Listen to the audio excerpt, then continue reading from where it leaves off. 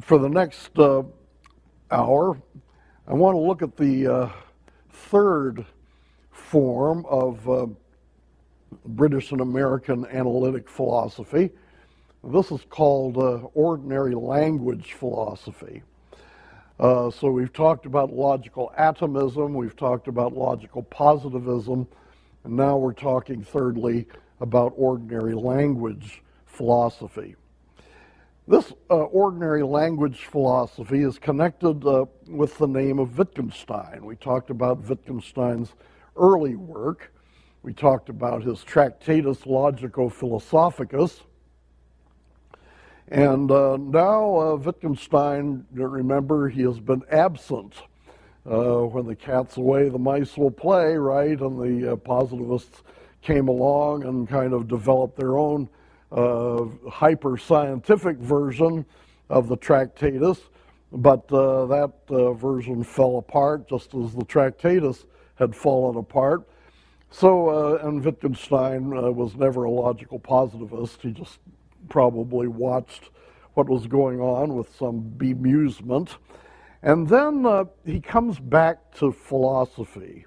And there's an interesting story about how that happened, and I'm not going to go into that with you here. But in 1929, Wittgenstein returned to philosophy after some years of silence. He had been rethinking the ideas of the Tractatus, and after a few years, he developed some rather different approaches, and these different approaches are what we refer to when we speak of the late Wittgenstein. Most of Wittgenstein's writings after 1930 reflect this new approach. The standard work is the Philosophical Investigations. This is a book that was not published until after Wittgenstein's death, and he did not complete it. There are parts of it that he wrote, and then there were all these little sayings that he kept in shoeboxes and whatever, and it's not clear. It's kind of like Pascal's Pensées. You don't know quite where all the sayings were supposed to fit in the connected argument, but the editors have made their best judgments, and so you can go out and buy a copy of the Philosophical Investigations that has all these sayings in it, but it's kind of like Pascal's Pensées. Some of the, it's all kind of disconnected sayings, numbered 1, 2, 3, 4, 5, and some of them are only 2 or 3 lines long, some of them are maybe 1 line long, some of them go on for several pages. So this is interesting, but the earliest indication of the late Wittgenstein is a collection of books called the Blue and Brown books. These were lectures that he delivered to his students about 1933, 34 or so. And if you're interested in learning more about Wittgenstein's later work, it would probably be best for you to begin by reading the Blue and Brown books. Philosophical Investigations is more definitive, but it's harder to read because of all the confusion, all the little sayings, and you don't know where it goes, and so on and so forth. And a lot of it is very peculiar in the language it uses. But in the Blue and Brown books, Wittgenstein is speaking in full sentences, and perhaps his students contributed something to the formulation too. So these are student notes. I hope that after I'm gone, they don't try to judge my thinking too much from the notes that my students take, but that's why I've tried hard to get a lot of my ideas on in print. But anyway, student notes do have a certain value. I think they have a particular value here when we're talking about a rather enigmatic figure like Wittgenstein. You see the names of some of his disciples in this later stage, Gilbert Ryle, P.F. Strawson, Norman Malcolm, Weissmann, I forget his first name, Paul Homer, who was one of my teachers, J.L. Austin, J.O. Urmson, and others. All right, the later Wittgenstein, some of his emphases. First of all, Wittgenstein, in his early work, remember, tried to reduce language to having one use and one use only. The use of language in Wittgenstein's Tractatus is to picture the world, so that in language you have one purpose and one purpose only, and that is to state facts. Now, I remarked that that's kind of a peculiar view, granted the richness of language, and Wittgenstein came to see that also. Wittgenstein came in his later work to see that language has a wide variety of uses, not just picturing facts or stating facts, but not just conveying propositional information, but a whole long list of things. There's one saying in the Philosophical Investigations where he gives a real long list of uses of language, including promising, thanking, cursing, praying, joking, greeting, pretending, and so on. And he came to see that all these uses are mutually irreducible. You can't reduce them to the function of stating facts. Each of them has its unique role to play in language. Each of them, none of them can be replaced by any of the others. So to understand language is a much more difficult job than either Wittgenstein or the logical positivists had thought earlier in the century. So, B, there's little point in stigmatizing some language as in some sense meaningless because it fails to picture facts or convey verifiable information. See, that's what Wittgenstein did in the Tractatus. He tried to say, there's some language that's meaningless because it can't be put into the perfect language. Well, now he just says, don't call it meaningless. Just recognize that there are different kinds of language that have different purposes. And the positivists were wrong too. They were trying to identify some language as cognitively meaningless. But their idea was also that the only function of language is to state facts. Now Wittgenstein says, no, that's silly. There's so many different things that are done by language, and they're all meaningful. It's meaningful to state facts. It's also meaningful to make promises and tell jokes and ask questions and give commands and so on and so forth. So the new thinking of Wittgenstein rejects now the notion of a perfect language, which is such an important idea to the Tractatus. Now Wittgenstein says that there is no language that is perfect for all purposes. Let me get this. There's no language that's perfect for all purposes. Some language is perfect for some things, but not perfect for other things. And some language, of course, is imperfect for everything, but that's would take us too far afield. D, in general, the meaning of language, this is what we've been talking about for this whole century. What is the meaning of language? How does language come to mean? That's an interesting problem, Language are marks on a page, right? Or sounds that go through the air. And yet somehow these particular sounds and these particular marks convey meaning to us. How does that happen? How do words acquire meaning? In the earlier part of the century, Wittgenstein and the positivists thought that language has meaning by referring, kind of like there is a hook between a sentence and a fact. But in this later period, what Wittgenstein says is that the meaning of language in general, now the term meaning can be used in many ways, but usually when we're asking what do we mean by meaning, okay, usually when we ask what is the meaning of language, we're referring to the use of language. In general, the meaning of language is its use. All language is meaningful if it has a legitimate use among some groups of people. Okay, so this is kind of a pragmatic view. We use language for a purpose.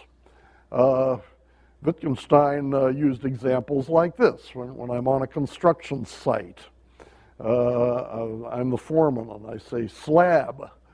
And what I mean is that he should picks up a slab and brings it to me, and I do something with it. That's a transaction, you might say, that uses language. All right, and Wittgenstein says that's a language game. All right, it's a human practice in which we use words. And what about the word slab there? Does the word slab refer to one of the slabs on the ground? Well, maybe there's an element of that in it, but actually no. I mean, the slab is simply a way of starting this game. It's a way of starting this exchange, this transaction. It signals the other person that he is to pick up a slab and bring it over. Okay, it's not just a noun.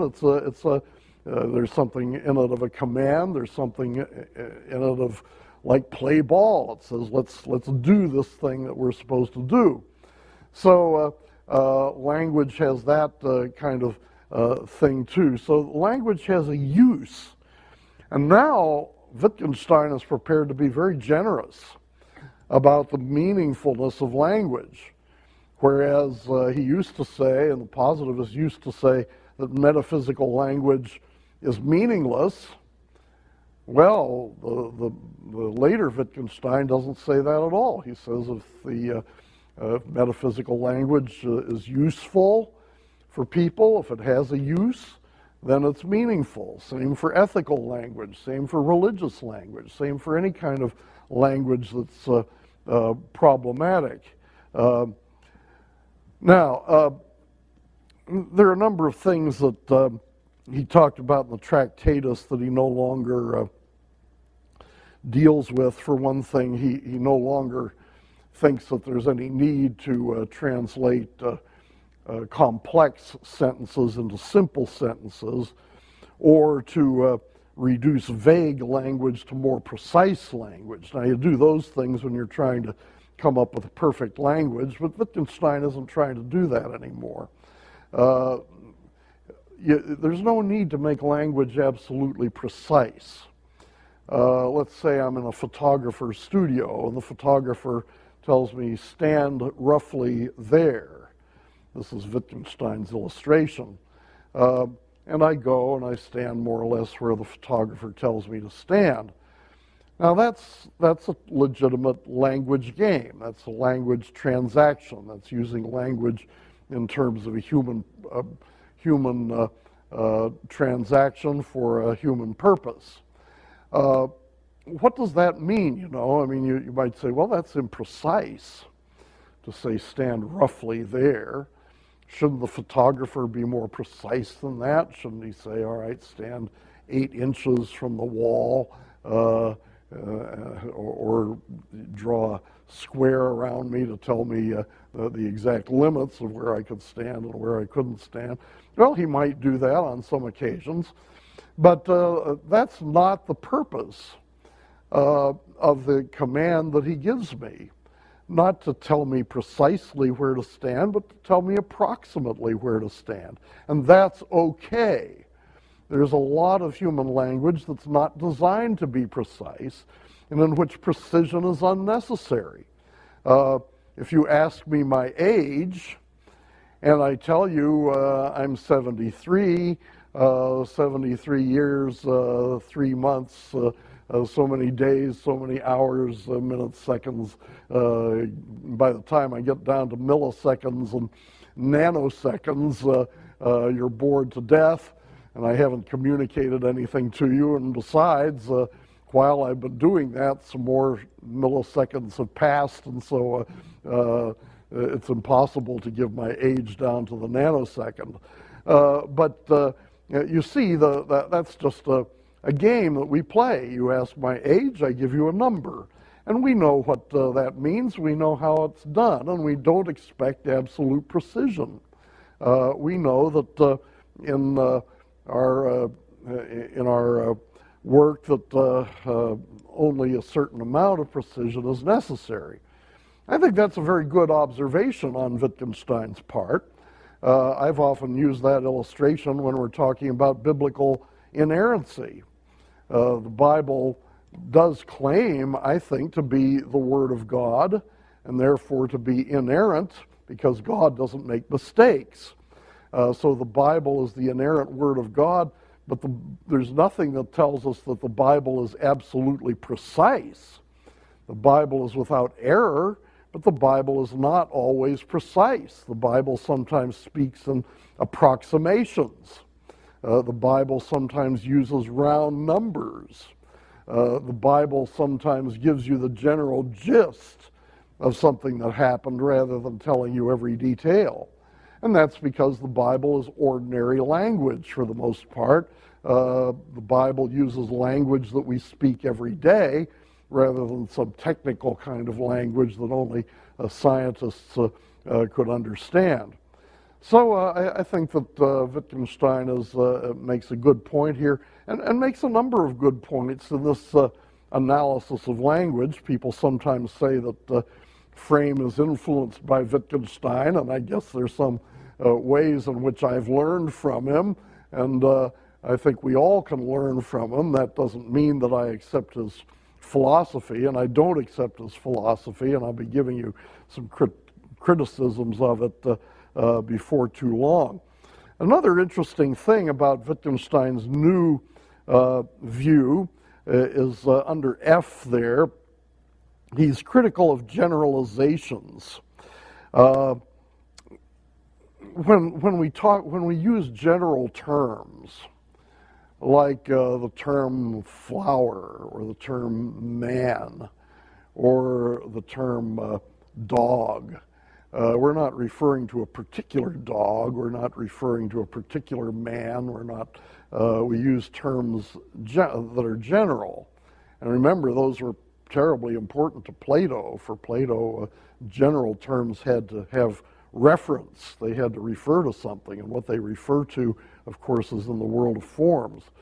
But every philosopher has to deal with this. What do we do about generalizations? Is there something that every man has in common that justifies the use of the general term man? All right? And this leads you to the question of essence. What is the essence of a man? What is it that you have to have in order to be a man? And Aristotle said you have to be a rational animal. The Bible says you have to be the image of God. Other people have made different suggestions.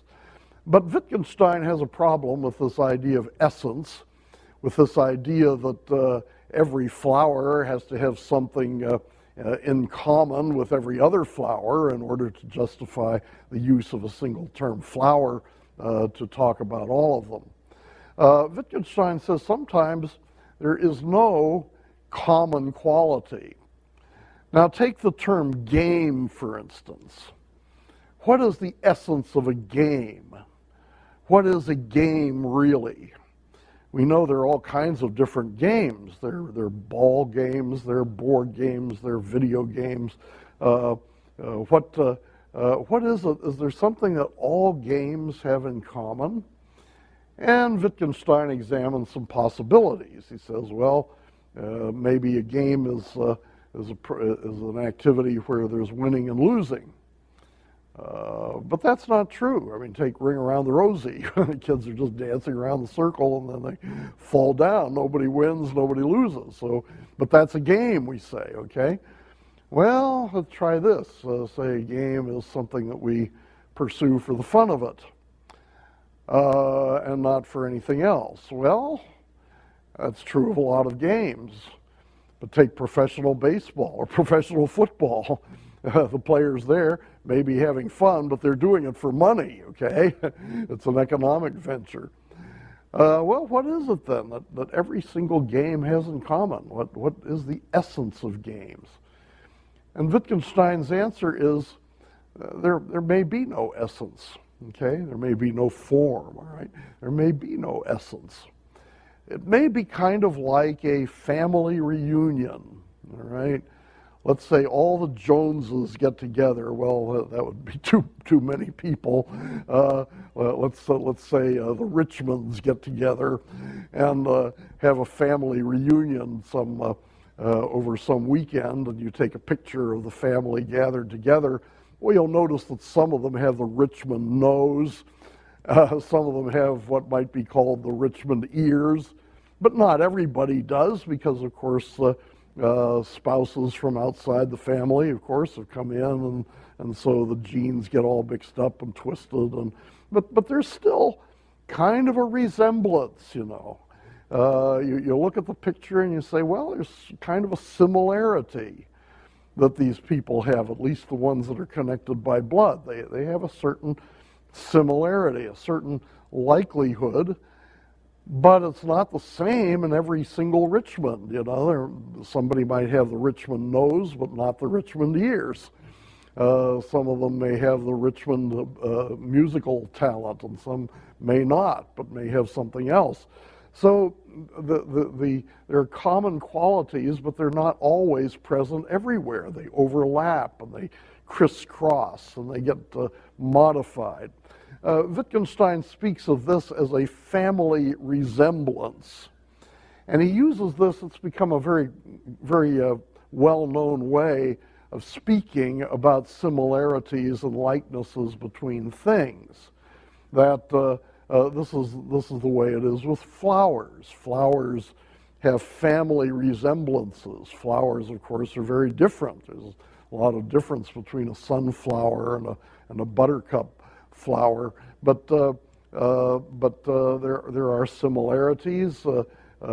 Not every flower has the same, has a particular similarity, but there's enough commonness there that the qualities overlap and crisscross and so on.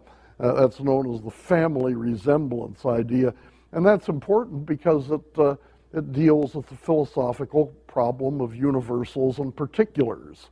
And Wittgenstein is basically saying there is no such thing as an absolute universal. And, you know, that's worth exploring. Arguably, a Christian position is that because God is one and many, in God there's no oneness without manyness, and there's no manyness without oneness. So in the world, there's no universality without particularity, and there's no particularity without universality. Well, think about that a little bit, as Steve Brown would say. Now, what does Wittgenstein think in his later years about philosophy itself?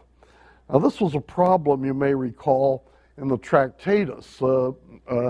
Wittgenstein came to the conclusion that the Tractatus refuted itself. Here the Tractatus is supposed to be philosophy. It's supposed to show you the relationship between language and reality. But basically it refuted itself. And Wittgenstein came to the conclusion that that's all philosophy was, and if the Tractatus refuted itself, then philosophy must not be much worth pursuing. But in his second phase, he came up with valuable functions for philosophy. He still opposes metaphysics. He still says that philosophers have no access to facts that are unavailable to other disciplines. He sees metaphysics as a kind of philosophical illness. Very famous illustration of this, he begins the philosophical investigations with a quote from Augustine about time. Augustine says, quid est tempus, you know, what is time? If nobody asks me, I know, If somebody asks me, I don't know.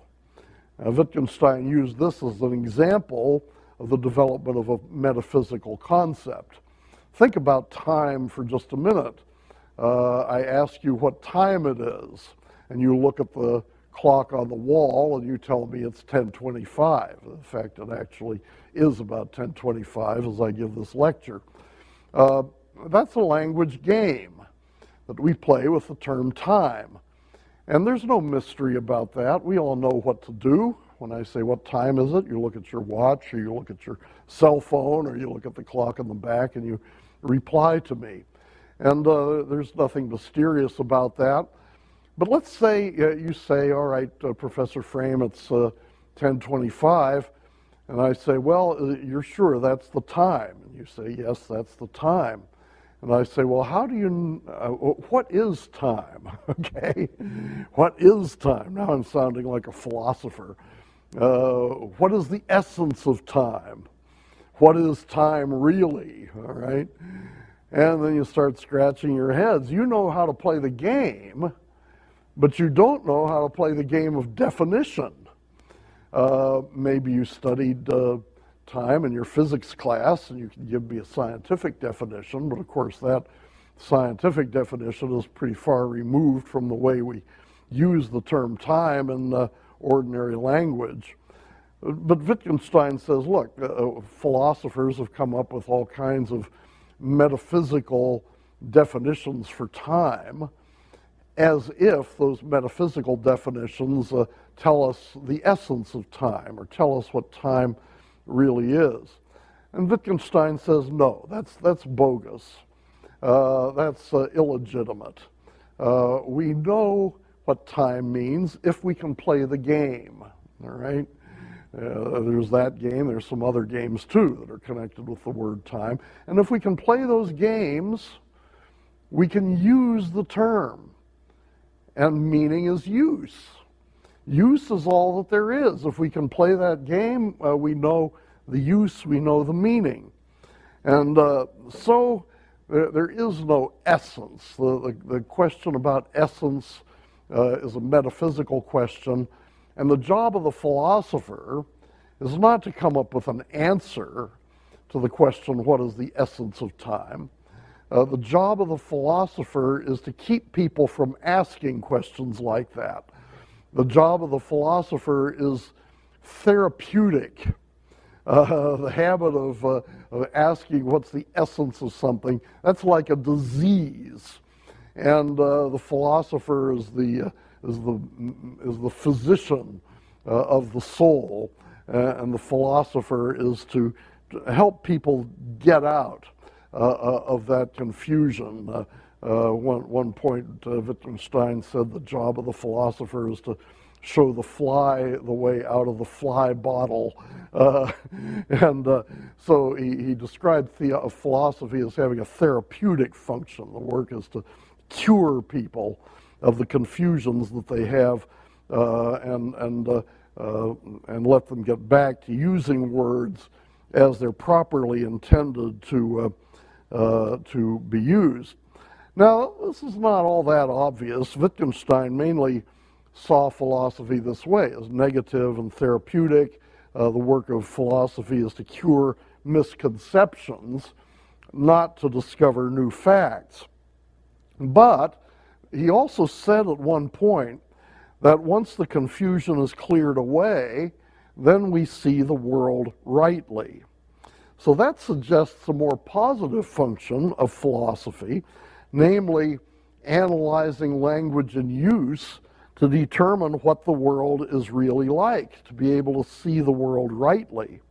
And this is, some of Wittgenstein's disciples took this more positive line. Strawson wrote a book called Individuals, an essay in descriptive metaphysics, okay? So once we understand how words are used, then we understand what the world is really like, and we can call that our metaphysic. Well, all very interesting, but now what about religion? We're still here at Reformed Theological Seminary, and we want to ask questions about religion.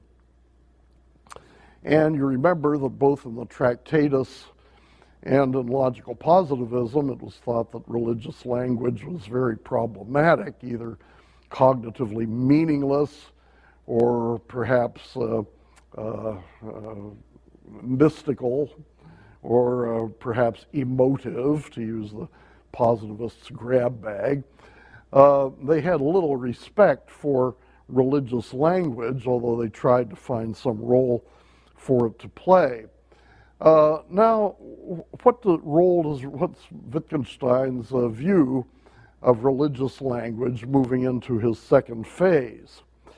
Well, religious language, he says, is a peculiar use of language that's found among certain groups of people. They use it for transactions, they use it for language games, and therefore religious language in general is meaningful. But, says Wittgenstein, it has to be used in the proper way. Now, you see, Wittgenstein seems to be wide open here. He seems to be saying, all right, if it's useful, then use it. If it has a use, then go ahead. But he's also, as a philosopher, he's trying to determine what the proper use of a term is. And so when we ask the meaning of time, the proper way is to simply play the game. The improper way is to ask what the essence of it is and to treat time as a metaphysical object. So even though Wittgenstein seems wide open and emphasizing our freedom and so on, he does close off alternatives fairly regularly. And that's what he does with religious language as well. He says that whatever religious language is, it is not scientific language, and it has to be distinguished sharply from scientific language. How is it different from scientific language? Well, for one thing, scientific language usually claims only probability or possibility, that some things are probable or possible. This is not, of course, when you're talking E equals mc squared, scientists usually say that's certain. But even there, of course, they allow for the possibility that experiment could lead to a change or modification. But in religion, Wittgenstein says it's people are always claiming certainty, all right? That's kind of odd. Why is it that religious people are so certain that God exists, or so certain that Jesus is the Son of God, or that Jesus died for our sins? Well, Christians offer reasons for their statements. They say, look, the Bible says this and that, and there's this historical evidence, and so on and so forth. But that doesn't impress Wittgenstein very much. Wittgenstein says that religious people use these evidences to make them bear more weight than they really ought to bear. Religious people claim a higher degree of certainty than their reasons actually permit. Now, this is really the old verification problem coming back again. I mean, this is still, Wittgenstein is still saying, hey, you guys, if you want to be on the same level of science, you need to verify. You need to use scientific method, but we don't. And so Wittgenstein's conclusion here is not that religious language is meaningless, but that religious language has a completely different function, completely different use from scientific language. Another difference is that religious language has a large emotional component.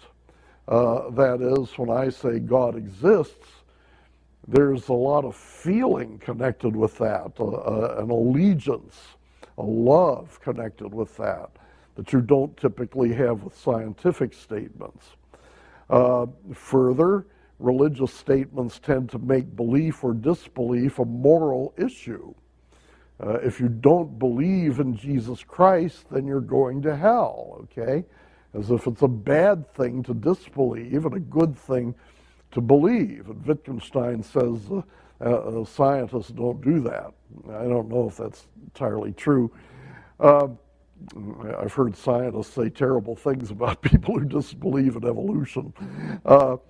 Another thing, religious language regulates the conduct of people who use it. Remember how Immanuel Kant said that religious language is regulative, not constitutive? Well, Wittgenstein says religious language always has a moral component to it. It always has a component of governing the way we act, the way we do things. So, he says, religious language is radically different from scientific language. And therefore, religious language must never be used to question scientific theories, like the theory of evolution, for example. Religious language is okay as long as you limit it to its own sphere. It has a unique use. It must be kept in its own compartment. And similarly, scientific language shouldn't be used in such a way as to try to refute religious language. Now, this sounds kind of original, kind of creative, but, a lot of people have written this way. A lot of people have said things like the Bible and science belong to different spheres. Science tells us what happened, and the Bible gives us the value of what happened, that kind of thing. That sounds Richelian. So a lot of people have done this. Even evangelicals sometimes do it, saying science belongs to this sphere, religion belongs to this sphere, and so they never ought to conflict. You have the religious sphere, which tells you how to be saved from sin, and then you have the scientific sphere, which tells you how the world is made. That would be fine, except that the Bible also tells us how the world was made. The Bible tells us some things about the creation of the world. The Bible tells us some things about the way the course of nature is governed by God's Word. So it doesn't, the Bible does not divide our experience into two hermetically sealed compartments, one called the religious and one called the secular, although some people are putting a lot of emphasis trying to renew that distinction today. But anyway, that's Wittgenstein. Wittgenstein's usually considered to be especially bright and especially original and not like anybody else. But here he's using a formula which is very common. It goes back to Thomas Aquinas's distinction between natural knowledge and supernatural knowledge. Well, that's Wittgenstein's view of religion, and of course I think it's entirely inadequate. I think that religious language is comprehensive. I think religious language is very broad.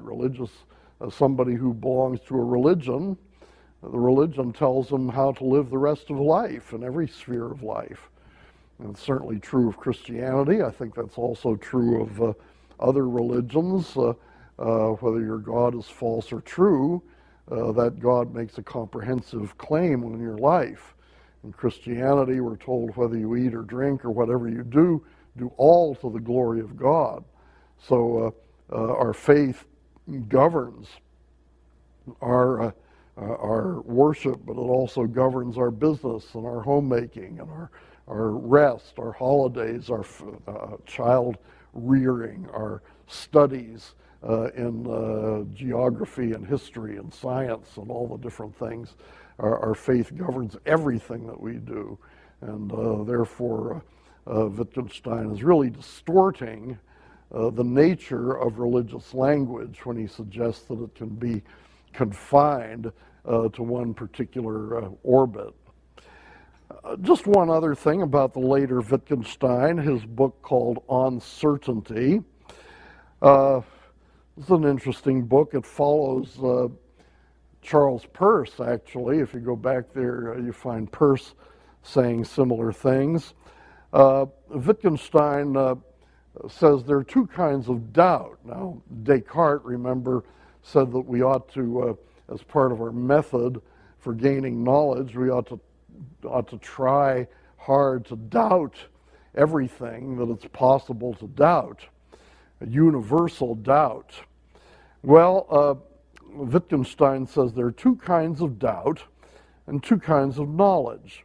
There's practical doubt that can be resolved by methods that are accepted in a particular language game that lead to practical knowledge. So if I'm in doubt as to whether there are any forks in the drawer, I relieve that doubt by opening the drawer and looking in there to see if there are some forks in there. That's practical doubt.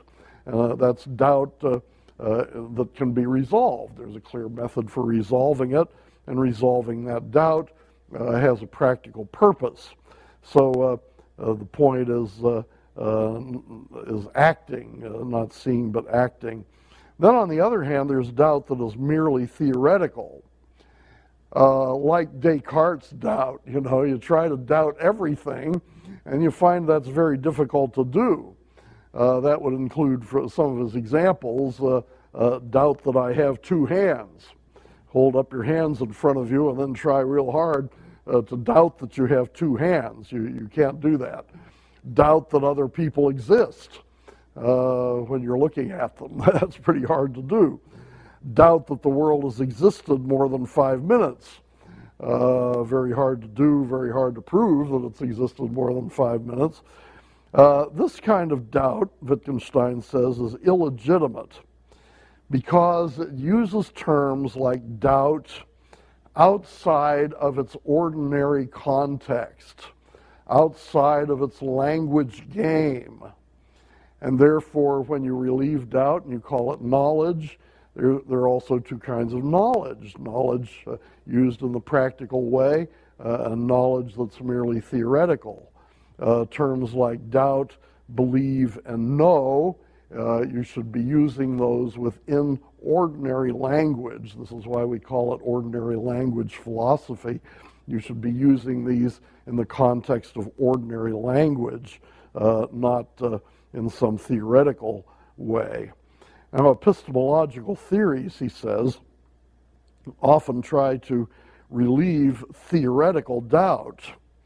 But since theoretical doubt is illegitimate, these epistemological theories are useless because they stretch language beyond its limits. For example, you all know what I mean when I ask, is it 4 o'clock? 4 o'clock happens to be the time when I hope to end this lecture. Is it 4 o'clock? You know what that question means and you're prepared to answer. Now, if I say, is it 4 o'clock on the sun? What would you say? Well, it stands to reason, doesn't it, that if it's meaningful to ask, is it 4 o'clock in Orlando, Florida, and if it's meaningful to ask, is it 4 o'clock in London, England, it certainly ought to be meaningful to ask, is it 4 o'clock on the sun? But as a matter of fact, we all know that it's not meaningful to ask, is it 4 o'clock on the sun? And if somebody says it is 4 o'clock on the sun or it's not 4 o'clock on the sun, what evidence could he bring? How could he verify it? See, the verification principle is not entirely dead here.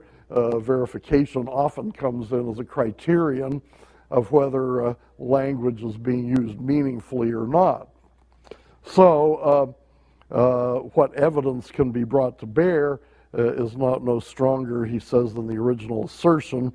If we question our basic certainties like the world has been here more than 5 minutes, then we're just questioning our whole way of life. But more to the point, we're asking meaningless questions. We're asking questions outside our language game. And but now, how do we define the proper language game? How do we know that we're playing the right language game? Wittgenstein says usually it's something that we inherit. Intuition, what would it be like to doubt that I have 2 hands and try to relieve that doubt? So you can ask questions like that to show yourself whether you're on the right track, whether you're talking meaningfully or whether you're talking merely theoretically in a way that's illegitimate. Wittgenstein sometimes says it's like a car that's spinning its wheels, you know, that's not getting any traction, that's not moving anywhere.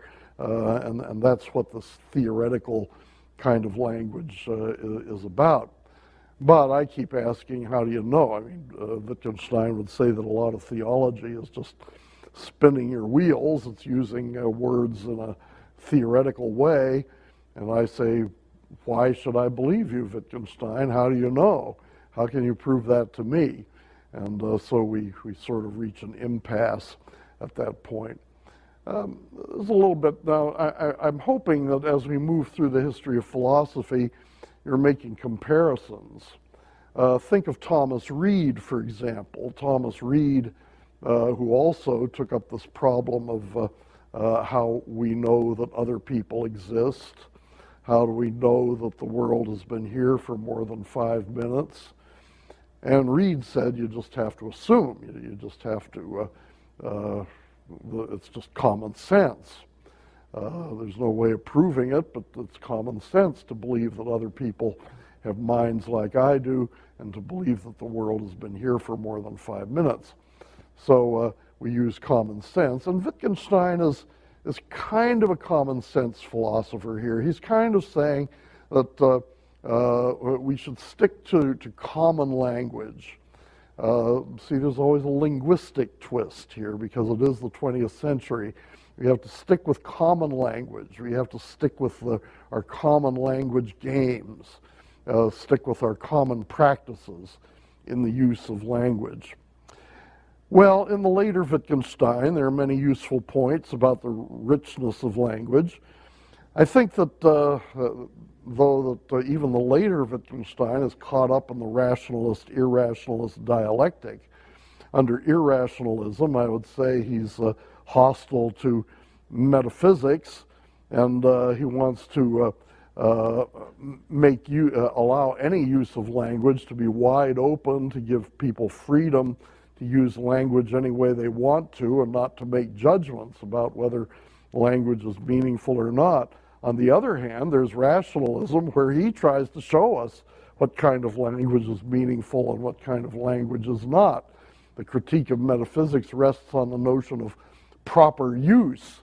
Wittgenstein tells us we have to use words in the proper way.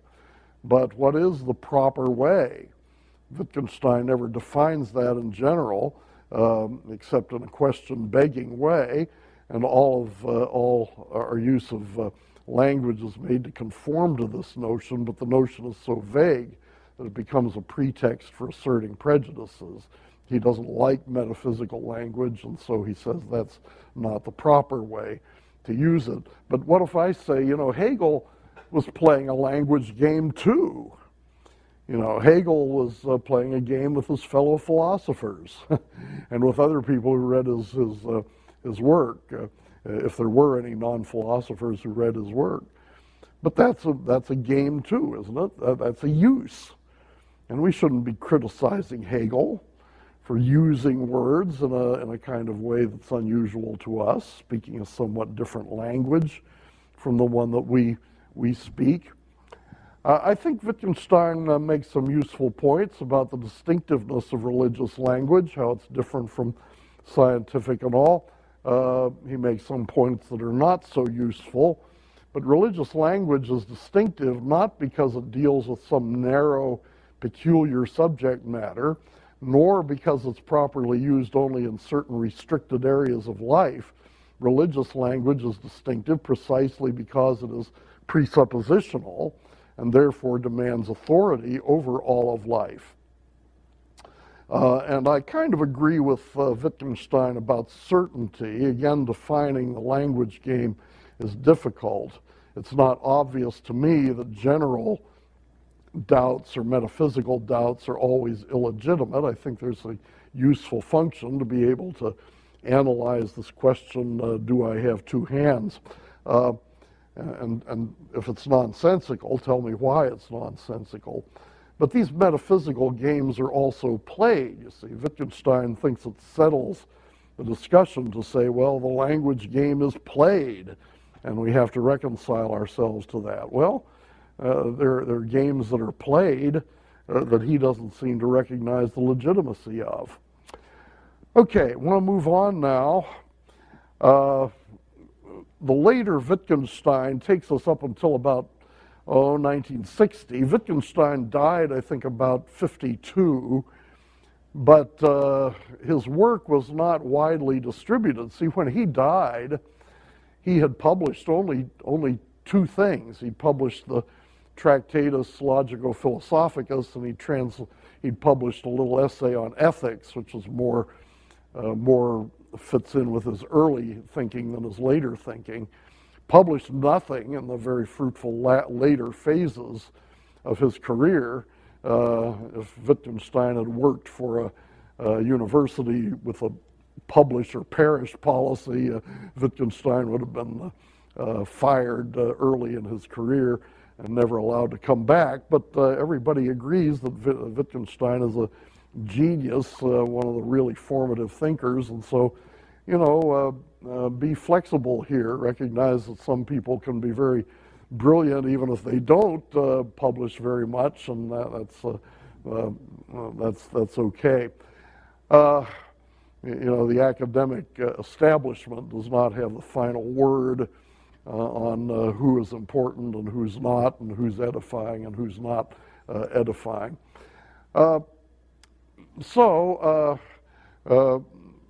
Wittgenstein's writing after he died, they investigated all the shoe boxes that he had used to gather sayings and on different topics, and some of them were labeled and some of them weren't. And very shortly afterward, there was a flood of books with Wittgenstein listed as the author. And for the next 25 years, these books kept coming out.